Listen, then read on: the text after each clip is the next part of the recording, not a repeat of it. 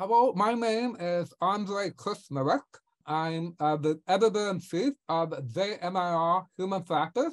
A little about my background. I was initially working in computer science and psychology. And since the early 1990s, I've been working exclusively in the area of human factors and healthcare. Back then, it appeared that usability and human factors was going to become really important in order to effectively implement healthcare information systems, and I've been busy with that area ever since. A bit about the journal. It's a multidisciplinary journal with articles from a wide range of different authors in fields like health informatics, physicians, nurses, engineers, and social scientists. And the focus is on human factors. And our focus on human factors is quite broad. Human factors examines the relation between humans and technology. We study, for example, the impact of technology, healthcare reasoning, decision-making, and other aspects of health information systems. So it's quite a broad scope.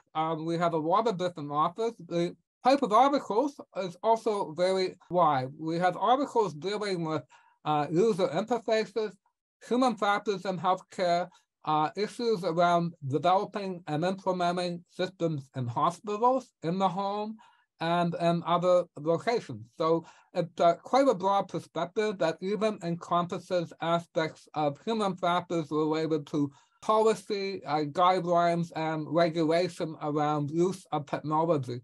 So we start from the bottom with humans interacting with systems, and it includes studies, scoping reviews, and articles at all aspects of human factors in healthcare. So we've argued that human factors in healthcare is extremely important for the success of all our efforts in health information science. I would have to say that this journal is unique globally in focusing on human factors in healthcare.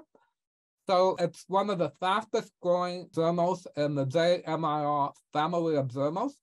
And every month, we're getting more and more articles from a wide range of areas and specialists in this area. So we welcome contributions in the broadly defined area of human factors in healthcare for this journal.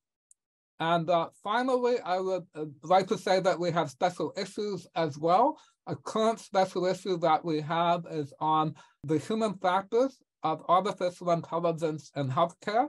And we'll have other ones coming up in the future as well. But consider it a venue or place or forum where you can submit your papers that deal with all aspects of human factors, from usability to workflow to socio-technical aspects of healthcare.